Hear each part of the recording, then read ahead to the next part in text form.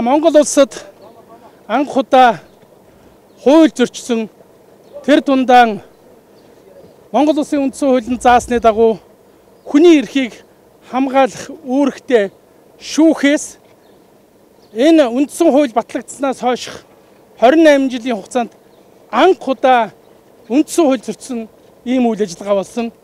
Би хуульч хүний хувьд бас энэ чиглэлийн мэрэгжлийн хүний хувьд хүний эрхийн үндэсний байгууллагад ажиллаж байсны хувьд тэсэж чадалгүй хэдэн өдөр одоо энд мэдгдэл хий гэж бэлдсэн. Ингээд энэ мэдгдлийг та бүхэнд би шууд уншиж өгье гэж бодож байна. Хүсэлт шаардлага гэж байгаа юм. Улсын их хурлын дарга Зандан Шитар, дээд шүүхийн ерөнхий шүүгч Ган Зориг, улсын их хурлын халдшгүй байдлын дэд хорооны дарга Нямдорж нарт эрхцүүд төртэй ардчилсан Монгол улсад хэдийн шүүгчийн хууль ус дураараа ашиглаж хүний эрхийг ноцтой зөрчин Монгол улсыг гадаад дотоодод шившиг болгож шүүгчийн нэр хүндийг уландаа гიშгсэн үйлдэлийг эсэргүүцэж Монгол улсын үндсэн хууль заасан үзэл бодлоо илэрхийлэх төрийн байгууллага албан тушаалтанд өргөдөл гомдол гаргах эрхийнхээ дагуу энэ хүсэлт шаардлагыг тавьж мэдгдэл хийж байна. Улсын их хурлын гишүүн, улсын их хурлд нэр дэвшигч Жаргал Тулгын Эрдэнэтийг хууль усаар цагдан орсноос хойш хэдэн хоног өнгөрч улсын их хурлын дарга Зандан Шитар болон хэсэг хуульч мэдгдэл хийж хүний эрхийн үндэсний комиссийн гишүүн Оюун Чимэг хууль заасан бүрэн эрхийнхээ дагуу дүүргийн ерөнхий шүүгчд шаардлага хөргүүллээ.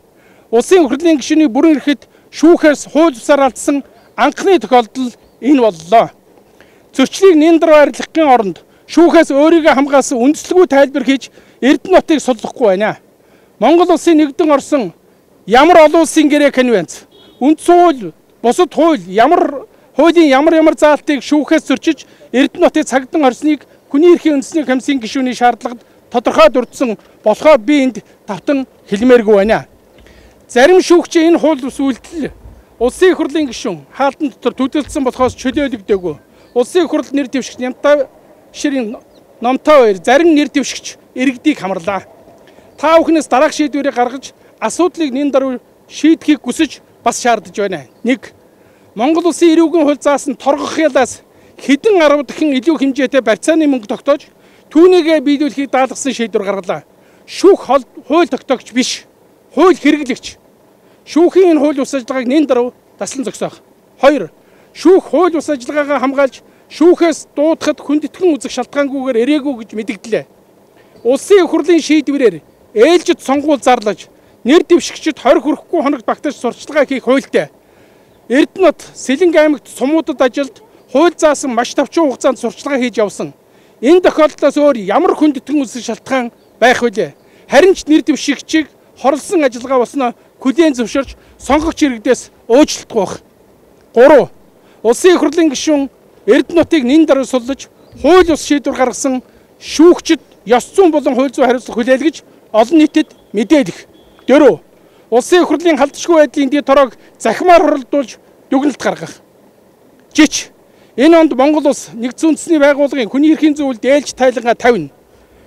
Шүүгчдийн хүний эрхийг ноцтой зөрчиж гаргасан хууль ус шийдвэрээс болж Монгол улсад маань улс төрийн болон эдийн засгийн хориг ирэхүй гэж айж байгаагаа илэрхийлж байна.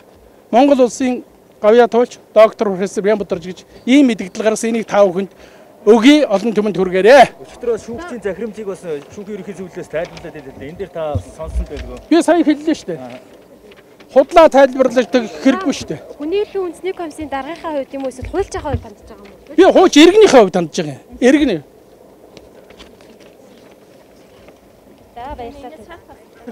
За үзэгчдээ та бүхний мэдээллийг зариг Сүхбаатар дүүргийн эрүүгийн иргэн анхан шатны шүүхийн гаднаас шууд дамжуулан үзүүллээ. Тэгэхээр хуульч Нямдоржийн тухайд бол улсын дээд шүүхийн ерөнхий шүүгч Ган Зориг за мөн хууль зүйн сайд Нямдорж нарт хандаж шаардлага хүргүүлж байгаагаа юу мэдэгдэж байна. Тэгэхээр хуульч хүнийхээ хувьд бол энэхүү шүүхийн шийдвэр нь улсын хурлын тухай хууль болон сонгуулийн тухай хууль мөн хүний эрхийг зөрчиж байна гэж хуульч Нямдоржийн зөвөөс бол үзэж байна. Тэгэхээр та бүхэндээ мэдээллийг зариг шууд дамжуулан үзүүллээ. Тэгэхээр шүүх хурлын процессыг та бүхэндээ бас үргэлжлүүлэн шууд дамжуулан өргөх болно.